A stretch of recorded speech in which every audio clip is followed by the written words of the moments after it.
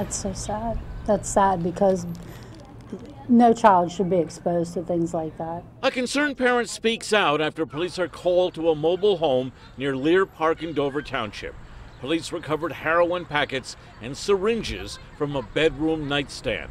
They arrested the parents of a 10-year-old boy who told them his parents were using drugs. He stood up for what he knew was right. In addition to possession of drug paraphernalia, 26-year-old Anthony Edward Young and 27-year-old Lakin Michelle Stoppard are also charged with endangering the welfare of children. Holly Gardner says the 10-year-old is brave for what he did. Can you imagine what he was going through in order to turn your own parents in?